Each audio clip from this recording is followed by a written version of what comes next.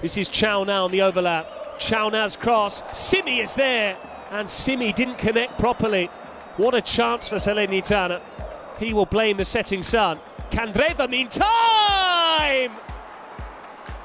That is Antonio Candreva in a nutshell. Against a big team, scoring a beauty. Outside the box, he picks out the top corner. Time and time again down the years, this man produces. Salernitana have been the more threatening side. Simi missed his kick, but it broke the way of Candreva. And that's how you score from distance.